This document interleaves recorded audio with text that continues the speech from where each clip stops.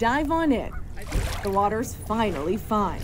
Or at least that's according to the city's Waterfront Partnership, a nonprofit organization on a mission to create a swimmable, fishable inner harbor. In recent years, their more than $1 billion cleanup efforts bringing wildlife back to the waters. And now they're looking for people to join in. So much good work has been done to clean up the water of the harbor. A month from today, the harbor's first public swim event in 4 decades scheduled to take place. You can swim in this harbor. It is safe. But that safety met with skepticism. It could be diseases, parasites, leeches. That water is not suitable for human contact, in my opinion. And coming with a catch. On their website, the Waterfront Partnership specifying you should only swim on dry weather days. The reason? Cracked and leaky pipes in Baltimore's aging sewage system often overflow when it rains.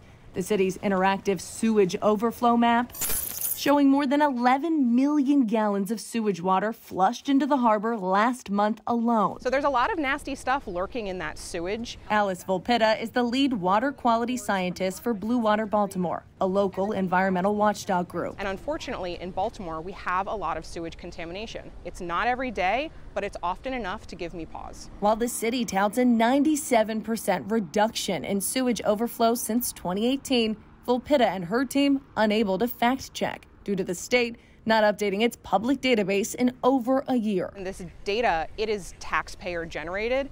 It exists, and people should be able to quickly and easily access it. Additionally, the Waterfront Partnership taking a 7-month break from water quality testing as Blue Water Baltimore continues to test weekly. Over the course of the past 13 years since we started monitoring, bacteria levels are moving in the right direction.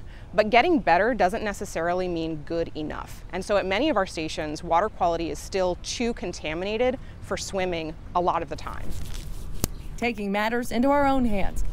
Yesterday, FOX45 collecting water samples at 2 separate locations. The first, the Canton Waterfront, a popular boating and fishing destination. And from Fells Point, this is the exact location that the mayor and several residents will be diving in this June. Samples we handed off to Fountain Valley, a small state-certified water testing lab in Westminster. We use coal alert methods here. Over the last 24 hours, their specialists hard at work. And within the next hour, will tell us whether or not they believe the harbor is truly safe to swim in. Stay tuned for the results. Rebecca Pryor, Fox 45 News.